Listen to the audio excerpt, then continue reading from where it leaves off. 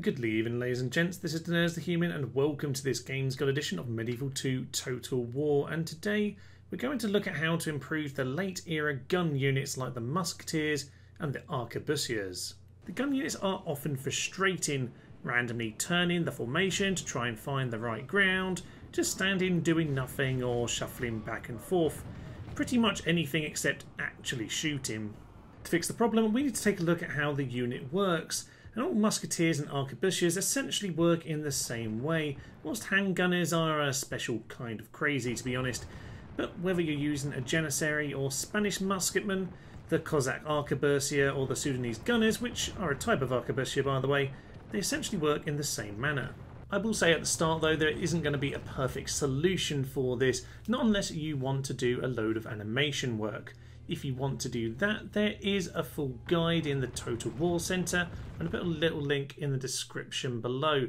But unfortunately for us, we're not going to get something quite as perfect as this here today. But I'll show you what we can do to make it work just that little bit more efficiently. Here we have then a couple of units of Arquebusiers and a couple of units of the Musketeers. Now, of course, we do have them in two lines here because the chaps at the back are in skirmish mode and the lads at the front are not. They will fire in different ways as a result of that little button there, so it's worth bearing it in mind. Now, as we wait for the Frenchies to approach, you might well notice that we're in ranks of 3. That is the default setup for this formation, although we will have a little look at how it might change if we put it in ranks of 2 a little bit later. So, as these guys are getting ready to shoot, there we go. You can see they've just taken their first shot there, and they're going to do a little bit of a dance, a little bit of a jig. Now, they're going to go to the back and reload, but until they are all in line, these guys won't shoot. So there is a little bit of a speed issue with regards to this, and there's another issue with it as well, but we'll come to that in a moment when it becomes relevant. Now, we've got the Arquebusiers here as well. As I said just a minute ago, really, these lads work in exactly the same way as the musketmen. They're just a slightly earlier version. Their range isn't so good, which is why they've only just started shooting now. But we do have the Scots Guard coming in before too long, and that brings us to one of the more significant problems with these lads. So there we go. These guys are now starting to take a bit of fire, and as these guys take missile hits, they will gradually just fail to shoot. The problem is they need this full line at the front to shoot in unison. You can see here they're struggling to reorganise themselves. So when they get hit by missiles, these guys basically are rendered useless. Here we are then with the skirmish mode instead, and they'll do things slightly differently. The lads at the front are going to take their shots, not really as in unison as they might otherwise do. However, I do think it's a more elegant system, because once they've taken their shots, they'll kneel down and the lads behind them will take their shots over their shoulders. It proves to be about the same sort of speed, although anecdotally people do suggest it's quicker. Nonetheless, what we also want to have a look at is the Arquebusiers over here, who are taking the odd little pop from the Scots Guard, I'm hoping. And now you should find on skirmish mode they don't really get as disrupted because we can see here that they just randomly shoot. They're not really trying to wait for everyone to shoot in unison, and thus the odd people being picked up by arrows doesn't really interrupt them as much. So for me, I do really prefer the skirmish mode overall. Naturally, we want to compare if this skirmish mode is actually better in practice or not, so we've got ourselves a little experiment. We're going to put the lads left in skirmish, and the lads on the right will not be. So as you put on fire at will, we'll be able to compare the two of them. Now, anecdotally, a lot of people do say that the skirmish mode is a better rate of fire, but from my experience, and I've run this experiment lots of times at this point, they do seem to pretty much be about the same speed as each other. In fact, they get virtually the same amount of kills as well. So the second shot there, marginally ahead actually for the non-skirmishing unit. But it's basically just a matter of variance. Essentially, they pretty much are as quick as each other. And here comes the third set of shots there, pretty much simultaneously. The file by rank formation is a little bit clumsy looking, and of course the minute they get hit by any arrows, well, that little dance just stops entirely and they don't even bother shooting.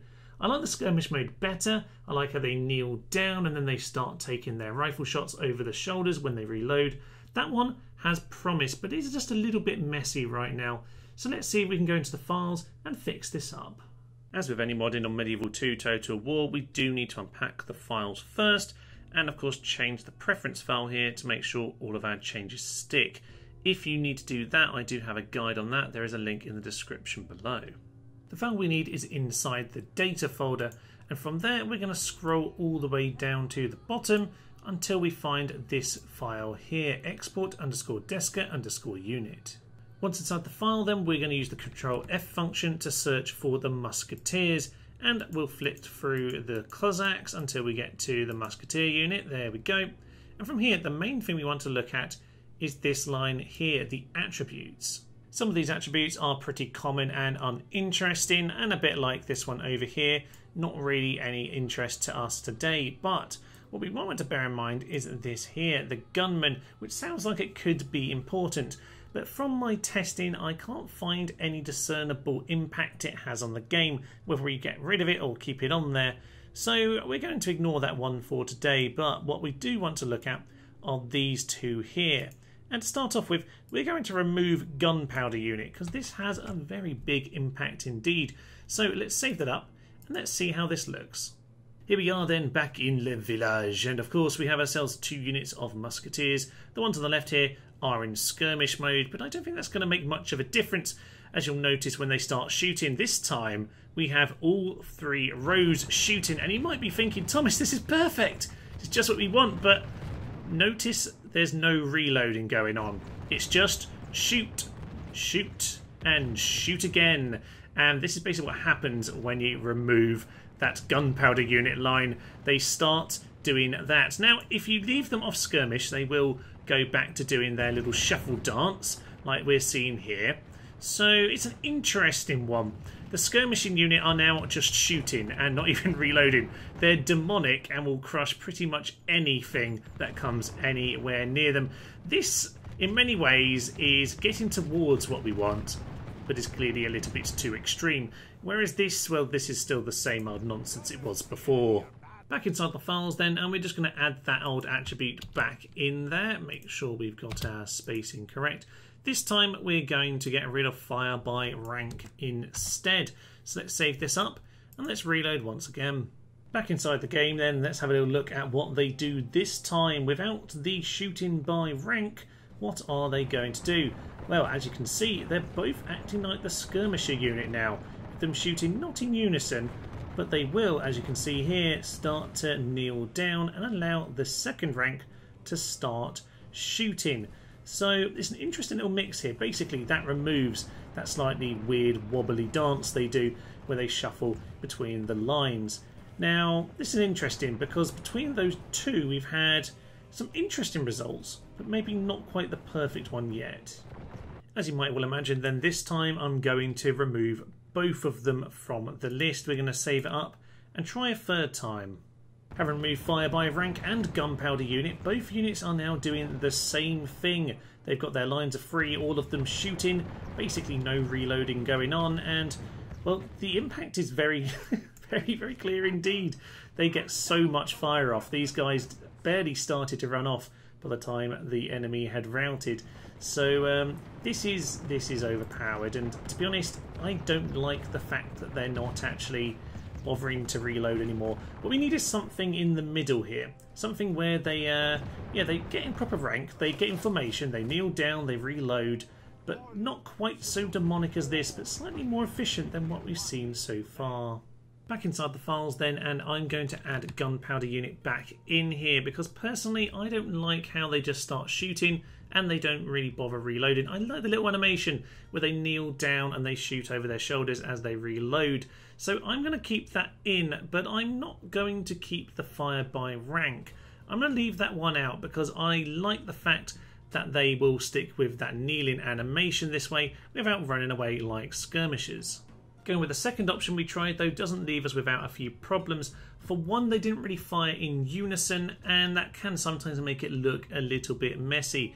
So we're going to have a little play with the formation here and try and make it a bit more efficient. So we have ourselves the number on the end. This is how many ranks that the unit will have by default. So I'm going to change that down to 2.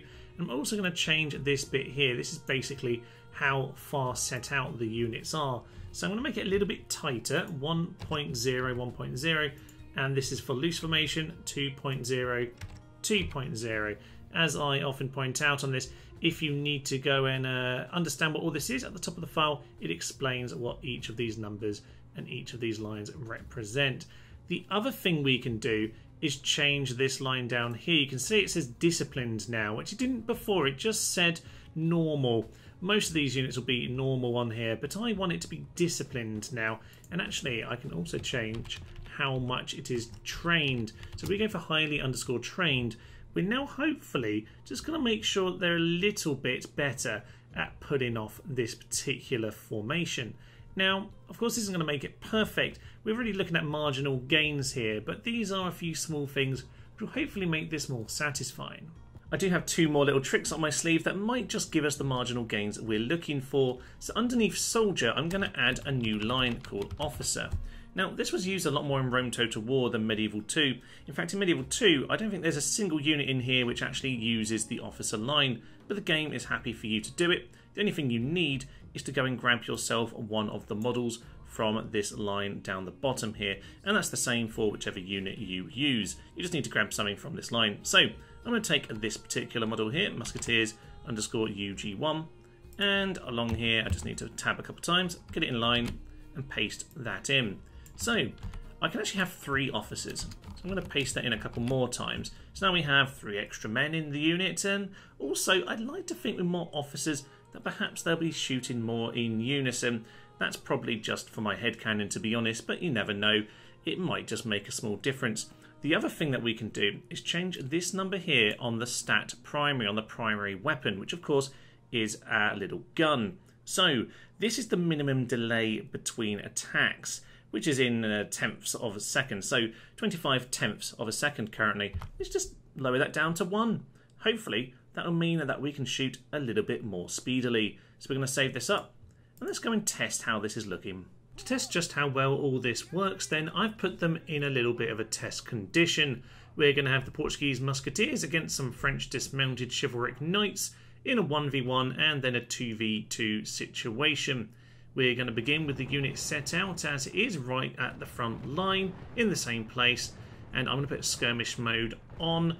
Obviously we have got it so that they won't run off, but for the purposes of this experiment I'll keep it on because we'll know to pause and have the kill count when the retreat occurs. We can use the same battle map, same time of day, normal difficulty for each of these, and we'll try it with 2 ranks and 3 ranks. This may sound a lot, and indeed I have probably done a good 50 or so trials with both the normal and the modded version.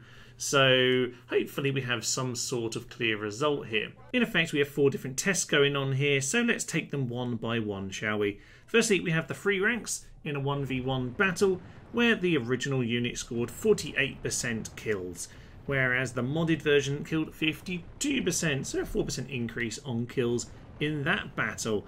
When we took the 3 ranks to a 2v2, interestingly both actually killed less, 41% for the original and 46%, 5% increase for the modded version.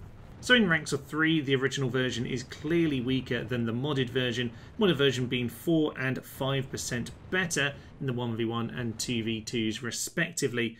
But let's move on to the ranks of 2 this time. The results were a bit more mixed with this one, it must be said. When we had the 2 ranks 1v1, we found that 58% were killed by the original and 61% killed by the modded. Again, that 3% or so improvement. Strangely, when we tested the 2v2, the original actually did better here, 56% to the modded's 54%. Now, I can't quite put my finger on why this is. There might be an element of the wider unit getting a few more angled hits, but when I tested this myself, I wasn't convinced this was really the reason. It may well just be some variance. Who's to say? These units are a mysterious beast. But let's have a look at the overall scores, shall we? Having run this test over 40 times now, I think I can probably give us a result. And the originals were killing on average 50% of their enemies, whereas the modded versions were killing 53%. So not a huge increase, 3%. Obviously the modded won 3 out of the 4 different sections of the test. So, you know, there is some level of variance going on here, but I think those marginal gains are probably well worth it for our modded friend. I definitely think we're better off by getting rid of the fire by rank. I do like having the option to control that skirmish mode if you want it on or off, and I do like the tighter units. I like them being a little bit more disciplined. How much of a difference all those things made, it's hard to say. They're obviously all just adding up on top of each other, or at least that's the way it seems. Nonetheless, I think, whilst I don't think we can quite say we've fixed them, we've definitely improved the gun units on Medieval 2. And do remember, this is the early era of guns here, so they're not supposed to be brutally efficient at this point. I think they're pretty darn good. I must say, they pretty much slaughter this unit of chivalric knights every time they approach, so I would probably suggest that they are pretty darn strong, and I don't think they need to be much more strong than this. Nonetheless, I think we got ourselves a clear result. If you were thinking that I'd left the handgunners out, then fear not. There will be a second guide on gunpowder units coming up in the not too distant future. And I can hear you comment section, I am going to look at the two-handed bug soon. Hopefully that'll be more like the pipe fix than this mere improvement. But for now, I will leave you. I'm Thomas, this is To Nerd It's The Human, and this has been a guide to improving guns in Medieval 2 Total War. Thank you, and bye-bye. They're all queuing up to fight them. These are truly the British rebels right here. War cry and charge at the dogs of war. Oh, they're routing again. What are you doing, my silly trumpets? They're actually taking on my reinforcements. Welcome to the Rebel Experience, ladies and gents.